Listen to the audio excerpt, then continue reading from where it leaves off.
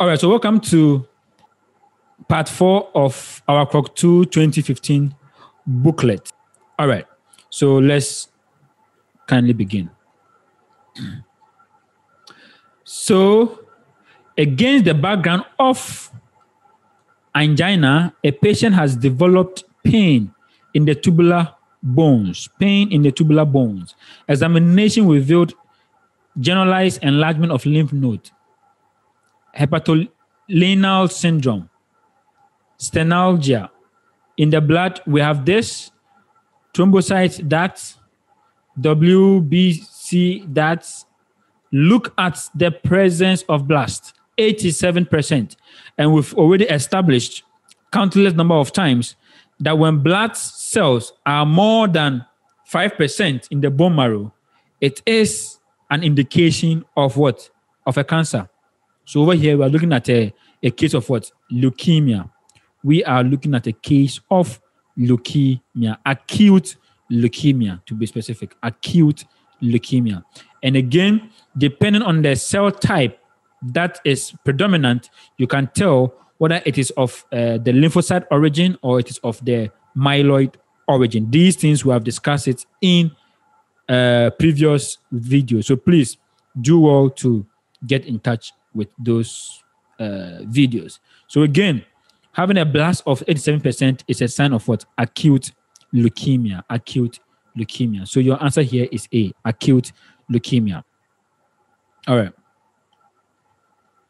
For a long time, to eradicate weeds on agricultural lands, herbicides retaining in environment have been used.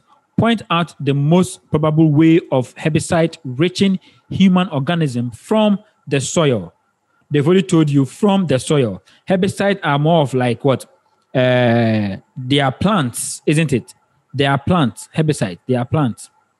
Now, if these things are, they are of plant origin. Good.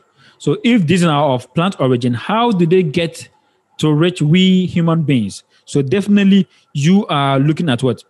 From the soil, plants, and then to what? To human beings. So soil, plants, and then human beings. So here, your answer will be what? Will be C. No two ways about that. All right.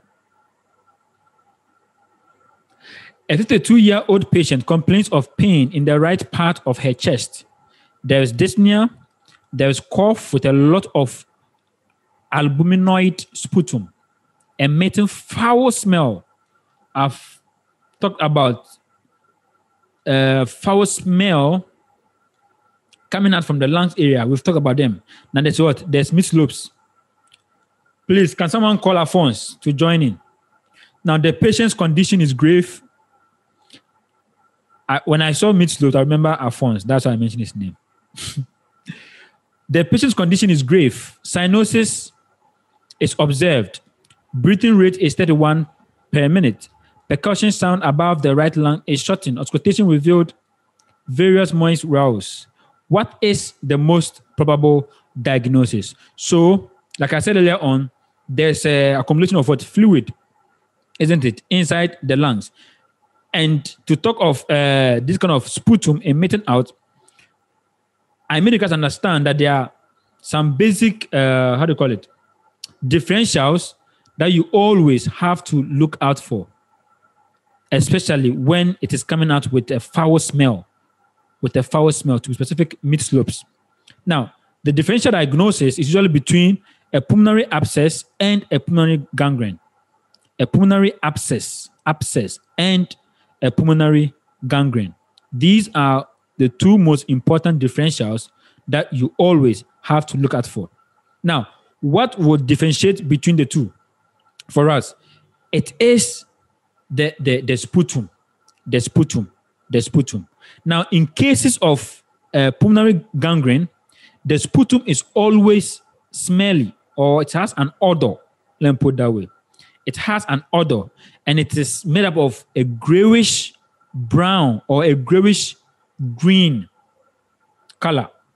Again, it has a foul smell, and it has a grayish brown or a grayish green substance or color. So that is one of the distinguishing feature for a lung gangrene or a pulmonary gangrene. Now, in an abscess, it does not come with an appreciable odor. It doesn't come with what? Any appreciable what? Odor. And again, the color of the sputum is usually whitish yellow or mucopurulent or purulent. You know these things. Purulent. So these are the two differentials that you always have to look out for anytime we are having what? Sputum exploration coupled with a foul smell. Great. So over here, you're looking at what? You're looking at a pulmonary what? Gangrene, also known as a lung gangrene. Lung could be same as what? Pulmonary. So the answer here is B. All right. Now, a 5-year-old patient suffers from headache, nasal hemorrhage, sense of lower extremity coldness. Muscles of the shoulder girdle are developed. Guys, look at it too. The muscles of the shoulder girdle are developed. The lower extremities are hypotrophied. Pulsation on the pedal and the femoral arteries is sharply dampened. BP is 150/90. Good. Look at it. The BP is 150/90, but on the legs, we have 90/60. So who can tell me the answer? We've done this before. Who can tell me what it is? What are you looking at for? Coarctation. Thank you. Thank you. As simple as that. So this is what? Iota or iotic coarctation. And again, where does it normally occur? It occurs close to the, how do you call this thing? The ductus arteriosus. And after the arc, when you have I'm not good with drawing, but when we have the aortic arc like this, we are having this subclavian arteries thereabouts and things like that. And we have the ductus arteriosus somewhere here. So this coarctation of aorta is actually taking place around this area. However, it can also take place after the ductus. That's why we have two types of coarctation of aorta. We have the preductal and then the postductal. That is just by the way. But basically, your answer is correct. So we are looking at what? At aortic coarctation. So your answer here is E. All right. A patient with a frostbite of both feet was delivered to an admission ward. What action should be taken? This person having what? A frostbite.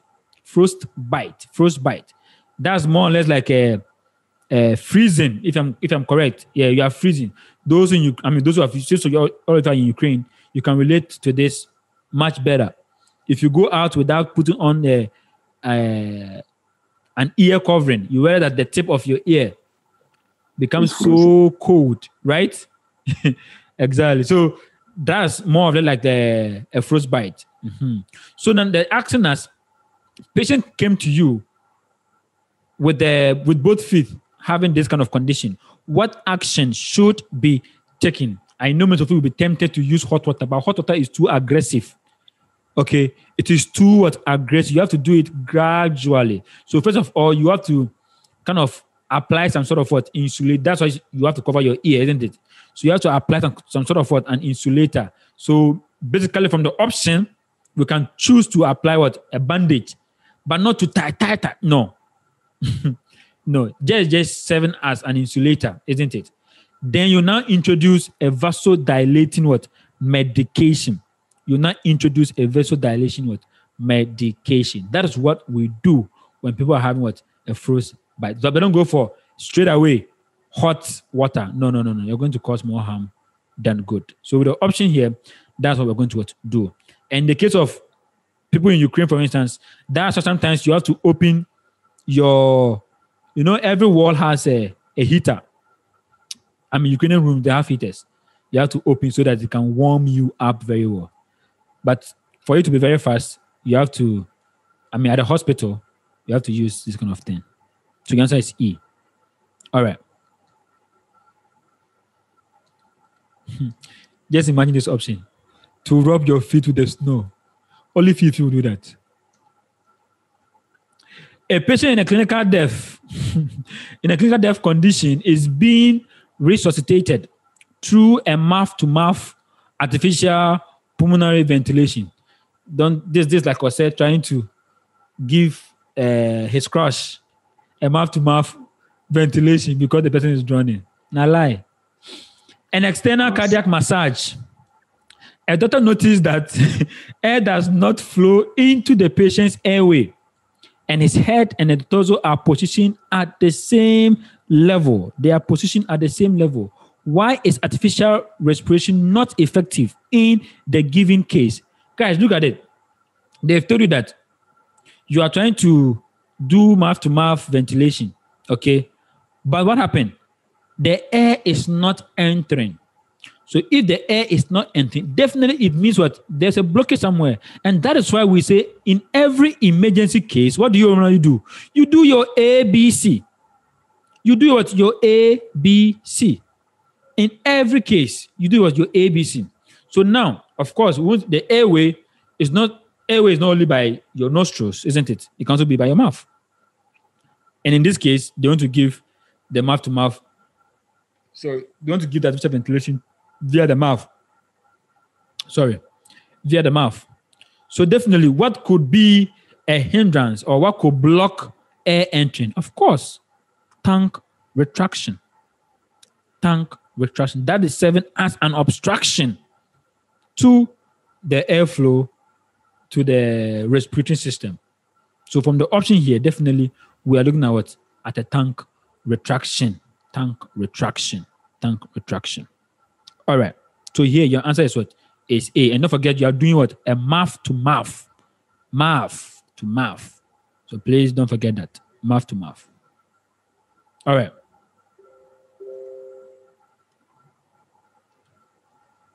Nene, if you have done it, send it to me.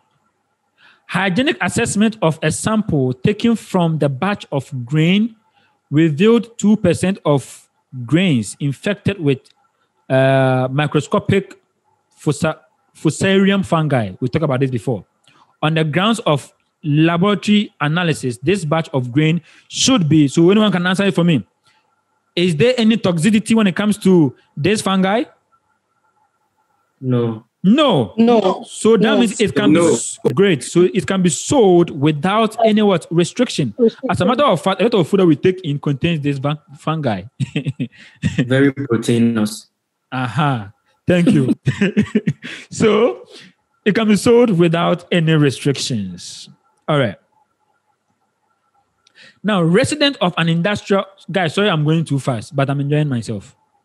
Resident of an industrial community situated near a plant suffer from increased morbidity rate, that means disease rate, caused by a nervous and endocrine system conditions and kidney diseases. Blood test shows, guys, look at the blood test, dihydric groups in the blood. Now, the pathologies developed can be caused by the following being polluted by the following enzymes. So definitely, if they are telling that there's a decreased level of this sulfurhydric compound, what comes to your mind is what? That it's a competition in the hemoglobin level. Okay, or hemoglobin level is going to be what? To be affected, because every hemoglobin contains some content of what? This sulfurhydric compound. It has this compound. So, and one thing that can be competitive or that can also take up these functional groups are mercury. They are what? Mercury. So mercury is able to take up some of these or can bond. So it's just like taking in carbon monoxide. We know that a hemoglobin loves oxygen, isn't it? But one thing is hemoglobin loves oxygen. But in the case where there's deficiency of oxygen, what happens? It begins to bind to other substances, causing a whole lot of problems in our system. So this mercury also have some sort of affinity for this dihydric compounds or group of functional groups. They are actually functional groups. All right. So here you're looking at what? At A. You're looking at A. All right. So if you are enjoying this, remember to subscribe to this channel so that you don't miss any video that we post over here. Okay.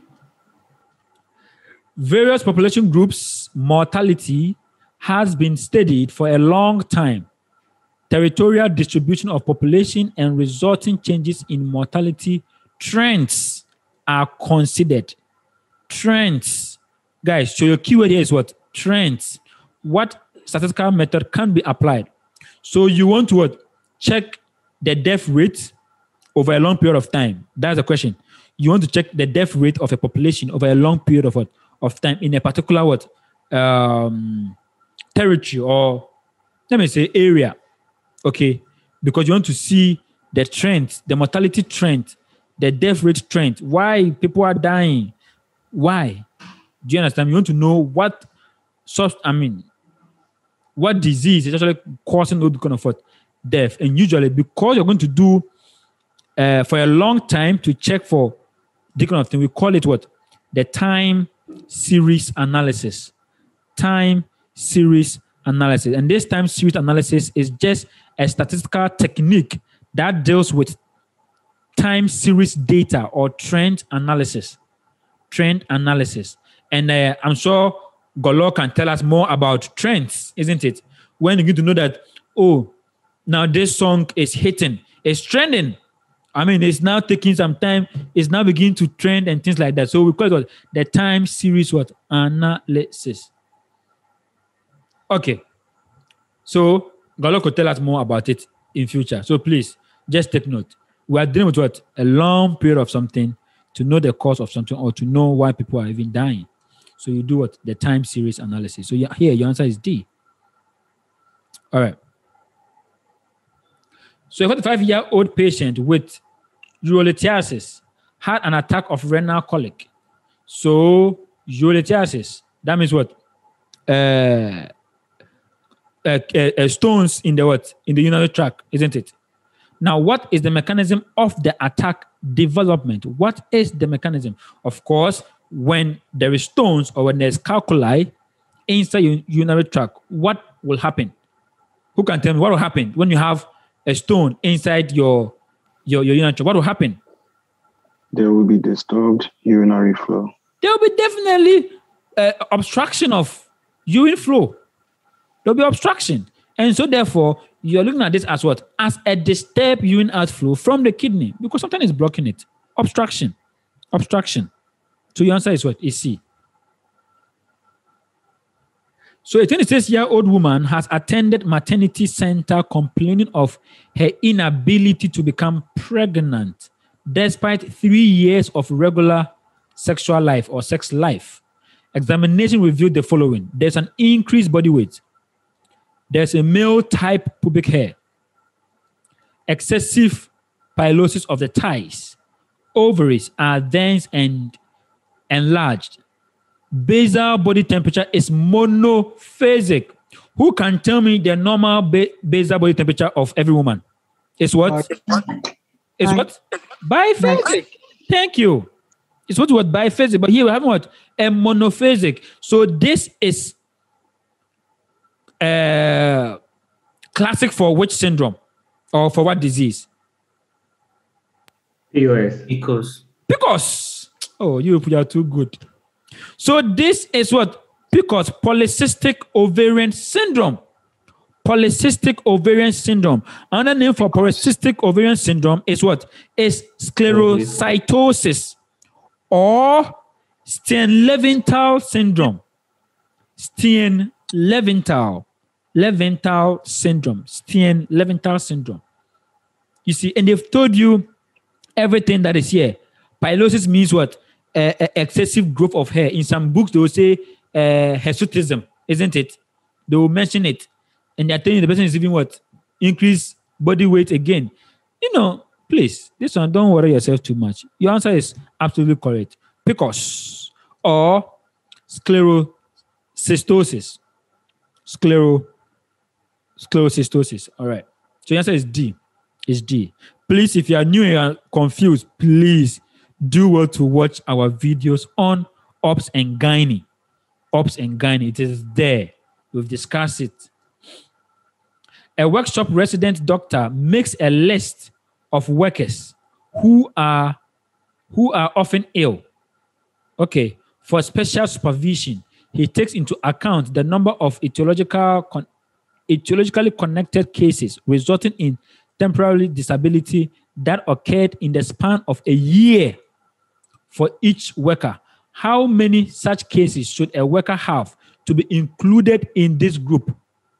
Guys, how many or under what condition, okay, are they going to classify you as a temporarily disabled? Please, who can tell me at what level? 4 or more. 4 or more. That means your condition is now chronic. And if you have disease, if you have illness occurring 4 or more times, it is enough for us to say that, guy, you are sick. It is enough for us to say you are what? You are sick. So if you have 4 or more, you can be what? Put into that group of people or temporarily disabled or disability people. So over here, you are looking at what? 4 or more, or 4 and more. 4 and more. Usually it is what? It is chronic and it is what? In a decompensation state. When we say decompensation state, that means your body can no longer compromise or can no longer protect you, okay, from the disease, because now it has used all its defensive or protective mechanisms. Now it is rendered useless, so it cannot more protect you. That's why you have a lot of infection or disease. So the answer is what? Is B. Is B. All right. A 28-year-old woman complains of increased intermenstrual period up to 2 months.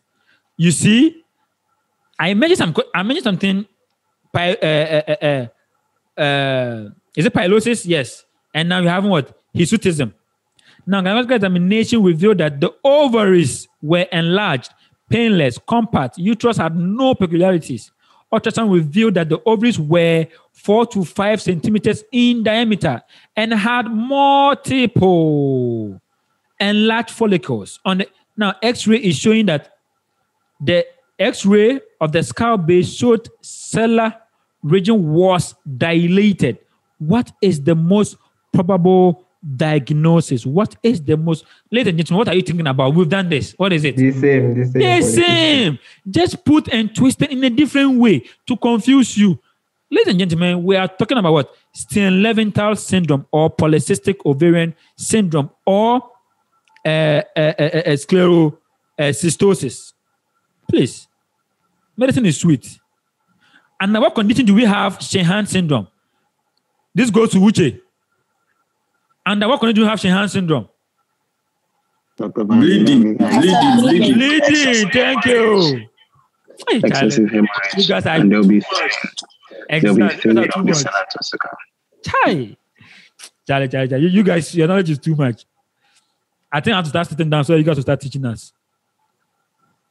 A woman consulted therapist about fatigability, significant weight loss, weakness, loss of appetite. She has been having amenorrhea for the past 8 months. A year ago, please, somebody's this is open. Just mute it. A year ago, she born a full term. Guys, look at it. Hemorrhage during labor made up to what? 2 liters. She got blood and blood substitution transfusion. What is the most probable diagnosis? What are you thinking about? We've answered it already, isn't it? Yeah, the answer is what? Sheehan syndrome. Thank you. You see, everything is making sense, Abby. It's sweet though. So the answer is A. All right. The correlation between this is, I know this is a favorite question for somebody like Fifi. The correlation between service record and eosinophils concentration in the blood was studied in workshops at dyeing shops of a textile factory.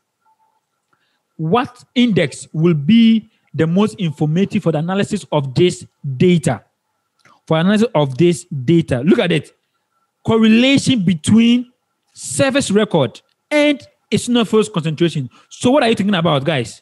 Correlation factor. Correlation factor. Let's talk about correlation. Hey, now you guys, I don't know. Anyways, talk about correlation what factors. Now, when there is a positive value, what does it mean? What does a positive value signify? A positive value will signify that indeed, Correlation. exactly. And a negative value signifies that there is no what link. And again, depending on whichever side it is, we can have the numbers close to 10. I mean, close to 1 means that the correlation is very strong.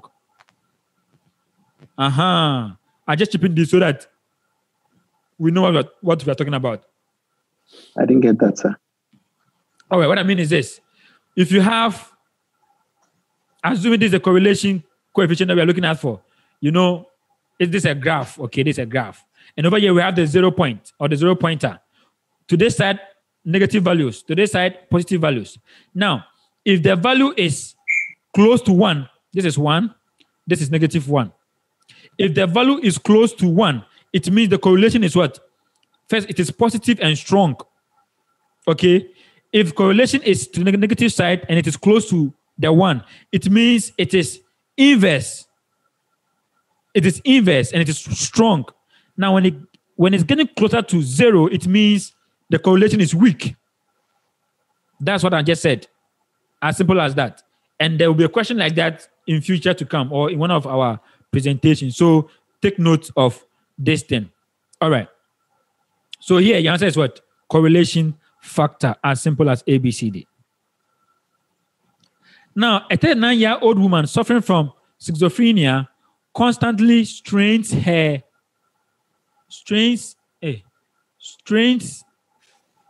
what am I saying? Strains what? Constantly strains, hear something insisting that, is it hard? Okay, strains to hear. Okay, it is strains to hear. There's 2 somewhere here. Strains to hear something insisting that there is a phone connection in her brain. Interesting. A phone connection in her brain, and she hears her brother's voice demanding that she come back home. The patient is anxious, suspicious, constantly looking around. Specify this pathological what? Syndrome. Guys, what are you looking at for? This person is what? Hallucinating. You are what? I mean, the person is what? Hallucinating. There is delusion. Delusion. The person is what? Hallucinating. So please, this is what? Hallucination. Hallucination. Usually it is secondary to what? Schizophrenia. Hallucination. Hallucination. And hallucination simply means, or it is the perception of having seen, heard, touched, tasted, or smelled something that was not actually what? There. So sometimes you'll be there thinking that you have seen your brother standing in front of you, meanwhile your brother is nowhere there. That is what? Hallucinating. That's hallucination. So the answer here is what? Is B. Is B. A 3-month-old girl has rhinitis, dyspnea, and dry cough. That's respiratory infection, isn't it? Now, she has been sick for 2 days. Objectively, the skin is pale, acrocyanosis, hypopnea, breathing rate is 80. Over the whole pulmonary surface, there is a bandbox resonance or vesiculotympanic sound. Observed with the numerous bubbling rills. The most likely diagnosis is what? This child or this girl is what? 3 months old. What is the most common respiratory tract infection in children, guys? Bronchiolitis. Bronchiolitis. And it is caused by what? Respiratory syncytial what? Virus. Respiratory syncytial what? Virus. And they've given you a history that the person have what? An upper respiratory what? Disease. Rhinitis, dyspnea, dry cough. So over here, you are looking at what? A case of acute bronchiolitis. 3 months. 3 months. 3 months old.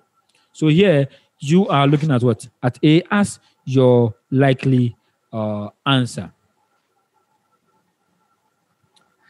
A 30-year-old patient was hospitalized in an intensive care unit with diagnosis of multiple bee stings. Skin is pale and covered with cold sweats. Pulse can be palpated only at the carotid arteries and is 110. Breathing is 24. Rhythmical weakened. What drug should be given? Guys, straight up, you have to. This person is in what? In anaphylactic shock due to the multiple bee stings. So what do you give? Adrenaline. Exactly. Intravenously. Yes, intravenously. Thank you. Because it works very fast. Yes. Dr. Ba, then there's a little confusion. I had this argument with some people in my class. Then in what case is prednisolone given?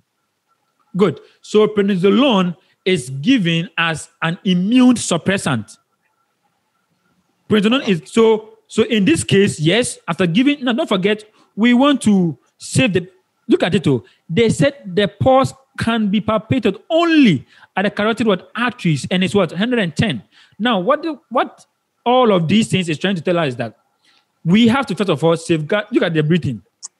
We have to make sure that the circulatory system is intact, or the cardiovascular system is what, intact first, before you start thinking of other thing again. But of course, you can also give what, prednisolone. But prednisolone is for immune. So eventually, after giving adrenaline, definitely you have to go on and also give what, the prednisolone, because this is also what, an immune what, suppressant that can suppress the reaction for the person. But for now, we want to stabilize the person as soon as possible.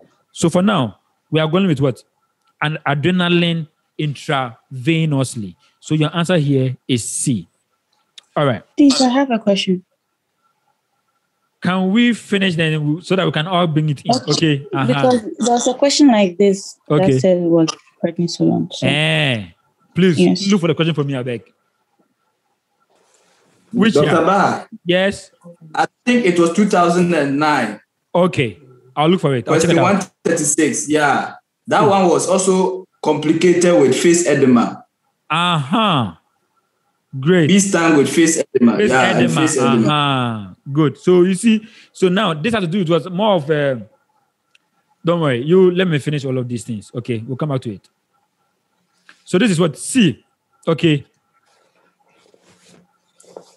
Please search for that question for me, and I post on the group page. I'll look at it again. I'll read the question so that we can get a better understanding. I want to look at the whole question. Now, that is Lawrence, right? Good. Lawrence, yes, is you? Look for the question. A 24-year-old patient complains of gaining body mass, and has increased appetite.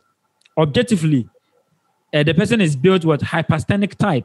Body mass index is 32.2. And you know that body mass index is used to determine the type of what, obesity, isn't it? Now, waist to circumference is 100. Waist to hips circumference ratio is 0.9. What is the provisional diagnosis? So now you ask yourself, I've discussed BMI with you guys before. And guess what? People who did Krok, who did GMDC exams, orals or Viva, they call it Viva in Ghana, orals. They had a question on what? BMI. And I did a presentation on some of the questions they will likely face. Most of them think I was joking. When they went there, about half of the questions I gave them were there. So those who took it serious, it helped them. Those who didn't, they'll be like, had I known? Like they would say, it's the same of a fool. Sorry, but then that's just how it is. So that's by the way. Now let's look at BMI. I've already discussed it with you guys in a previous video. But then, for the benefit of revision, we have now if BMI is 25, now normal is less than 25. If you have a normal, if your body weight is normal, it should be less than what, 25. Okay. Now, if you have 25 to 29.9, we term it as overweight, but not obesity. It's overweight. Now, stage one obesity is when the BMI is 30 to 34.9. 30 What am I saying? Yes. And so if BMI is 30 to 34.9, we have what? The stage 1. Now, stage 2, we have BMI to be what? 35 to 39.9. And stage 3 is when you have BMI to be more than what? 40. To be more than what? 40. Now we're having what? 33.3. So by 33.3, this can be grouped into what type? Guys, what type? Stage 1. Stage 1, exactly. So this is what? Stage 1. This is stage 1. Now they've even given you another clue again that this person has been gaining weight and has had what? An increased appetite. That is what? Food, alimentary. So that means the pathogenesis has to do with what? With alimentary means by weight gain. Okay, so again, you know it is what? Stage 1, and you know this is what? Alimentary. Alimentary. That is foodien. Foodien. So even without even knowing what an android or a genoid or whatever thing is, you definitely know that this is definitely what? Alimentary constituent obesity, stage 1. It's not really android type, but I don't know why they said it is what? Android type. But it's not really what? Android type. Now, when we say android type, now an android type means that there's a fat distribution, okay? Usually around what? The buttocks. Usually around the buttocks and the upper part of the, so I say the waist or the upper part of the body, okay? That is to see this what? An android type, an android type. But I don't think this is, I don't think this is more like it. I don't think it's more like it. All right. But it's not to be corrected anyway. But this is A. This is A. I mean, Dr. Boyan, sorry? I'm saying that question, it says something about the waist to hip ratio. Yes. 0.9. Okay. So that means big. The hips are bigger than the waist. Big. It's big. Exactly. So obviously this says Android. Good. So this also comes to confirm it. 0.9. I don't know but I think it's close to 1. I mean, from normal mathematics, if it's more than 1, it means the waist is bigger than the hips. Exactly. But if it's less, then it means it's the other way around. It's the other way around. Good. So I think we are all on the same page, right? Good. Yeah. So this is A. Now, a parturient woman is 27 years old. It was her second labor. Delivery was full term. Normal course. On the 3rd day of postpartum period, the body temperature rose to what? 36.6. Heart rate 72, BP 120, 80. Mammary glands are moderately swollen. Nipples are clean. Abdomen is soft and painless. Fundus of the uterus is 3 fingers below the umbilicus. Okay. The lochia are bloody and moderate. What is the most popular? Guys, this is a normal physiological course, isn't it? It's normal. Everything about the woman is normal. Everything is normal. So there's no any cause for alarm. So this is what? A physiological cause of what? Postpartum birth period. Everybody that give birth will go through this sort of involution, if I have to put it that way. So this is what? D. So you can find more of these on our Medent website, medentweb.com. I will put a link in the description so that at the end, you can just check it out to solve more questions and practice more. So let's continue. A 40-year-old patient suffers from influenza.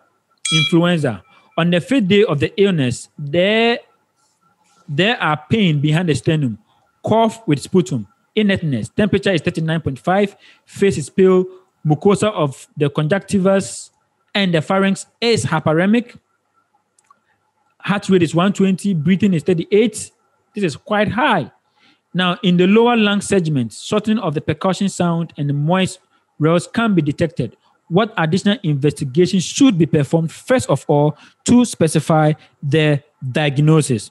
Guys, what is the most useful tool if you want to check for any heart pathology? I said heart. Give me 2. Please, anyone? Echo. Come again. Echo. Yes, for heart. Echo and what? ECG. Thank you. What about lungs? X-ray. And over here, we... maybe CT. Good. Now, over here, we are having a case of what? A lung pathology. So if you want to do additional investigation, what will you do? Of course, you go in for what? For your x-ray or your lung x-ray. As simple as ABCD. This one, don't confuse yourself. All right. A 45-year-old patient complains of body temperature up to 40 degrees, general weakness, headache, painfulness, and spastic muscle contraction around the wound in the shin. He received this wound 5 days ago when working in his garden. He requested no medical care back then. Guys, what are you thinking about? He requested no medical care back then. What infection is there? Tetanus. Tetanus. So what should he have done? Back then, what should we have done for this person? Toxoid. Yes, we should have given, yes, ATS.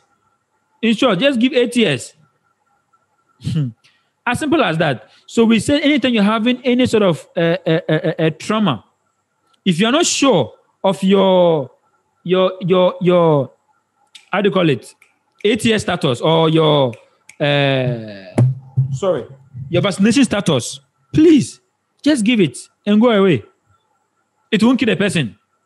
It won't kill the person. The answer is D. It won't kill the person. Just give. All right. So the answer is D. Tetanus. Thank you. A 60-year-old woman started feeling weakness, vertigo, rapid fatigability during the last year. Recently, there have been dyspnea and paresthesia observed. The skin and the mucous membranes are pale and ecteric. Lingua papillae are smoothing out. Liver and the spleen are situated at the edge of the costal arc. HB is 70. Erythrocyte is 1.7. Color index 1.2. Microcyte. What drug can be prescribed? First of all, what are you thinking about? What index are you looking? I mean, what parameter will you look at in this whole question? Come again? Vitamin B12. Vitamin B12, but what? Color index. Color index, exactly. The parameter you're looking out for is the color index. And having a color index of more than 1 is a sign that vitamin B12 is deficient. And that's why the cells become big. And what's the function of the vitamin B12? It helps in what? In differentiation of cells. So when cells are not differentiated, they become big. They grow poof, poof, poof, poof.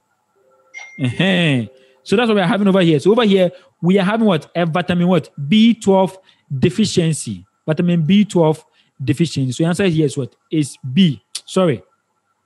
It's E. It's A. Don't confuse yourself. Anemia is there, of course. But then what is the cause of the anemia? It's the vitamin B12. Vitamin B12. All right. A 34-year-old patient complains of profuse sweating at night. Profuse sweating at night. Skin itching. Weight loss. Look at the weight loss. 9 kg within the last 3 months. Examination revealed malnutrition. Skin pallor. Palpation of the neck and inguinal areas revealed a dense elastic node of about 1 centimeter in diameter. It is non-mobile. That means it doesn't move.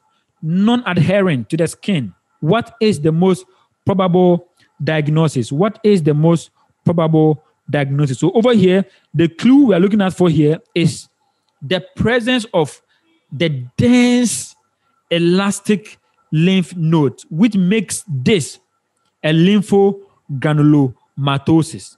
A lymphogranulomatosis. Lymphogranulomatosis. Why? Like I said, because of the presence of this big lymph node, that is what? I mean, this dense lymph node, that is what? Present. Although much information was not what given to us, like, for example, the presence of the Sternberg cell, because usually with lymphogranulomatosis, you see or you hear of red Sternberg cells and things like that. But unfortunately, they didn't mention some of these things to help us or to easily make us diagnose our client. But then, this is what lymphogranulomatosis. Just put that back of your mind. Put that back of your mind. So over here, we're looking at what? At B as our answer. B. Of course, It is also known as Hopkins. Let me just add it up. Hopkins disease. Hopkins disease. Hodgkins. Not Hopkins. Hodgkins disease. All right. Good. A 57-year-old woman complains of having a sensation of esophageal compression. Now, this question is going to Juma because you were asking this question a lot the last time. So, Juma, look at it carefully. 57-year-old woman complains of having a sensation of esophageal compression. There's palpitation. There's breathing difficulty when eating solid food. Occasional vomiting with a full mouth. Wet pillow sign at night for the last 6 months. Temperature is 39. Height is 168. Weight is that. Heart rate is this. Blah. X-ray reveals. Look at it. X-ray reveals a considerable dilatation of the esophagus and its constriction in the cardinal part. In the cardinal part, what pathology is most likely to have caused dysphagia in this patient? That means difficulty swallowing in this patient. What are you looking at for, Dr. Juma? Cardiac alkalism. Come again? Cardiac alkalism. Thank you. Thank you. Now you know why I called you, right? Yesterday you were talking about it. The last time you were talking about it. Good. So we are talking about what? Achalasia of the cardiac part or cardiac achalasia, as simple as ABCD. As simple as ABCD. All right. So here is what? It's E. Here is E. All right. Abba. Sure. But here they're talking about just like solid food. You see, this is why I have to lash you. This time that you have not been watching the videos. Now we've established this thing long time ago. It doesn't really now. Don't confuse. How do I put it? Now, don't confuse. Now, the fact that there's only solid food and things that doesn't mean anything. I mean, it's good to know it, but always add additionally. If there's weight loss, if there is a how do you call it? If there is a how do you call it? The X-ray examination. Always look at for all of these things. Now, in esophageal carcinosis, which I think that's what you are thinking about. In esophageal carcinosis, there is a what we call a marginal filling defect, which are what? Ill-defined. Which are ill-defined. That means the edges are not really smooth. The edges are not smooth along the what? Esophagus. And that will be an indication for what? Esophageal carcinoma, if that's what you're thinking about. Okay. But this is completely different. Look at the X-ray. That's why I underlined the X-ray for you. That it revealed a considerable dilatation of the esophagus and its constriction in the cardinal part. In the cardinal part. Okay, great. So over here, we are looking at what? At E. In cancer 2, you will see a significant weight loss. Don't forget that. A 25-year-old man complains of pain in the lower third of his left thigh. Lower third of his left thigh, which occurs both with and without exertion. Occurs both with and without exertion. Possibility of trauma is denied. Okay. Objectively, the skin color is normal. Spasticity and pain can be detected with deep palpation.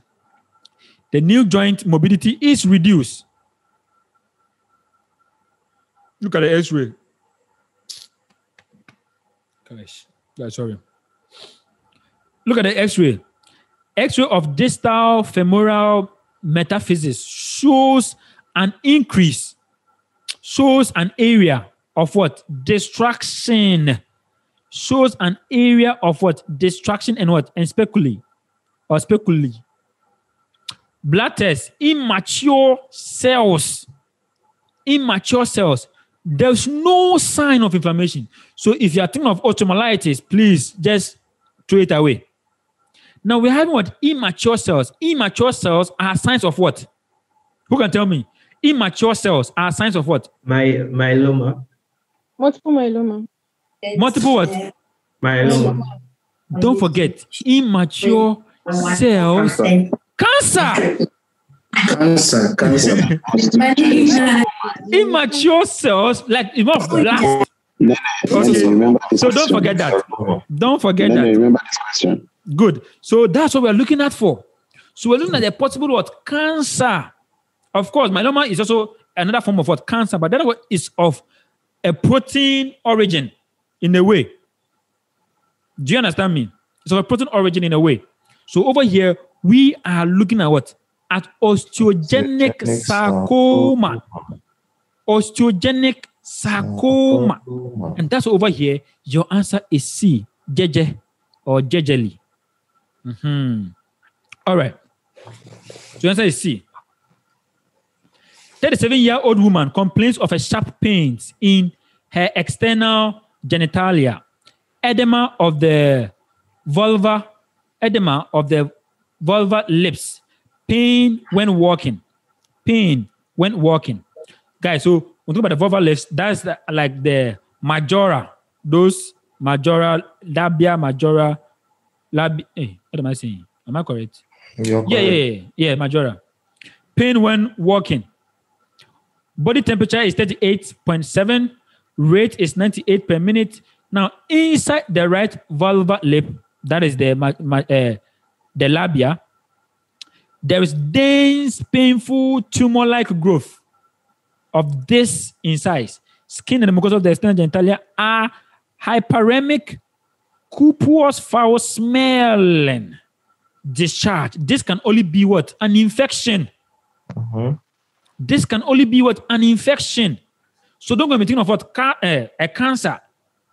Because cancer does not really discharges a pus or, things like this. So you are thinking of a problem with what? With an infection. So you're thinking of a problem with an infection. That's what over here you are looking at what? At acute patholinitis. As simple as that. The ladies know this one very well. They know it. Am I right? They know it.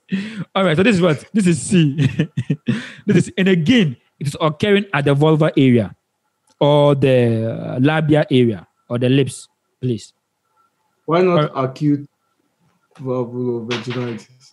Acute what? Vulvovaginitis. This is not a problem with vagina. This is a problem with the vulva, the lips, what covers the vagina. Okay. That's what the problem is. And actually, there is a gland. That gland is called the Butylin's gland. This gland is found at the lips or inside the lips. So, and it is easily, or it can easily get what? Inflamed, or it can easily get infected. Let me put it that way.